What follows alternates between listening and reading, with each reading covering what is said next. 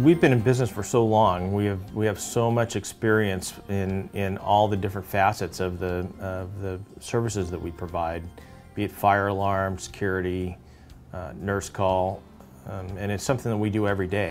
We have a lot of clients on the security side who will come to us and say, "Hey, we need 5 cameras, and we want you to put them here, here, here, here, and here."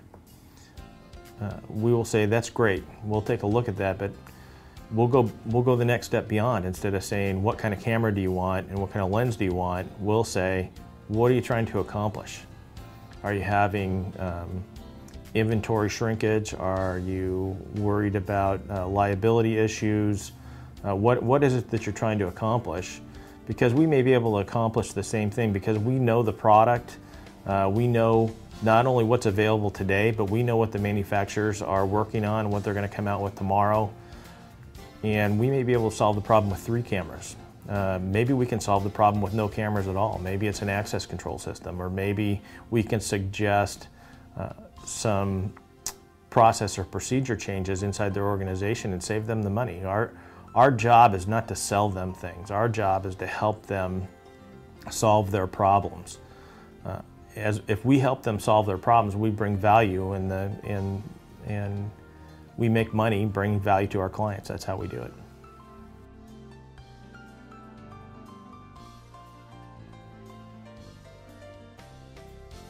The thing that makes TRL unique in the industry overall is our commitment to doing the right thing.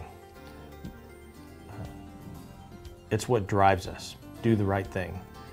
Whether it's going to cost us money or whether it's going to be difficult, doing the right thing means a lot of different things to us. Doing the right thing means making sure that we do what we say we're going to do, how we're going to do it. Doing the right thing means if we messed up, whatever it takes to make it right, we make it right, regardless of the cost to us. Doing the right thing means not selling somebody something that they think they want if it's not going to solve their problem. Being able to have the difficult conversations with our customers and with our employees about how to improve, how to grow, how to be better. We're not stuck like many of the large corporations with a set of rules that ties people's hands and gives them no opportunity to make decisions for themselves about how to do the right thing for the customer.